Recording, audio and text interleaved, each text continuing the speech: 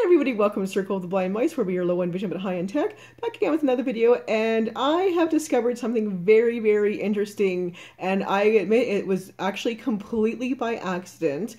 So those of you familiar with the screen curtain feature on iOS will know that all the references say to do a triple three-finger tap.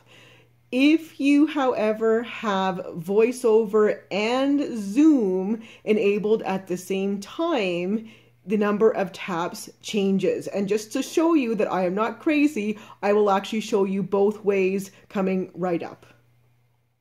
Okay, so we're on my iPad now, but before I get into the two ways in which you can enable and disable screen curtain on your iOS device, just a quick note for those who are new to this feature. Screen curtain is an accessibility feature that allows us as blind and legally blind users the ability to completely black out our screen while retaining touchscreen functionality and using VoiceOver to guide us through our screen.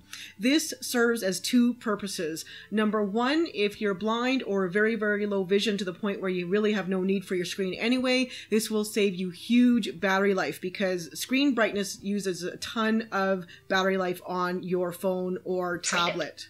The second benefit is for those of us who are legally blind and partially sighted and use Zoom or very large prints that a sighted person could read from several feet away. This is a huge privacy feature. The usual way to activate screen curtain is through a three-finger triple tap like this. Screen curtain on. Screen curtain off. However, I discovered quite by accident that if you're a Zoom user, triple tap will do something completely different if you have Zoom and VoiceOver simultaneously enabled. Settings. So I'll turn Zoom on. Zoom off. On. Zoom on. Okay, so we got Zoom on. Settings. Now watch what triple tap does. Speech off. Speech on.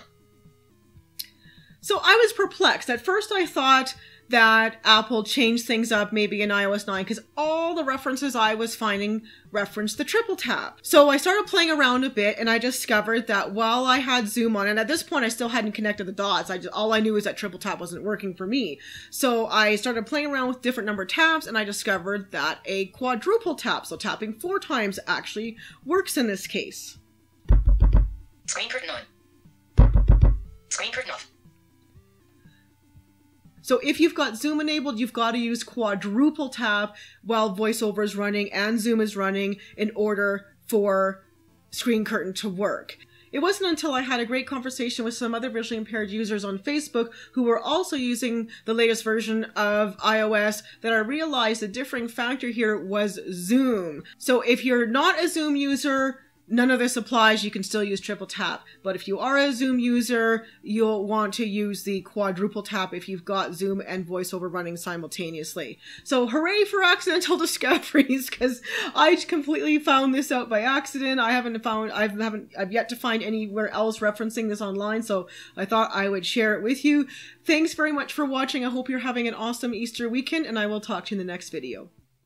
Here at Circle of the Blind Mice are bringing these videos because I believe technology enriches the lives of those of us with visual impairments. My mission is to help you learn tech, use tech, and embrace tech. Please share this video to help spread the word to your fellow blind mice, and if you're new here, please subscribe for new videos every Saturday. Thanks for watching.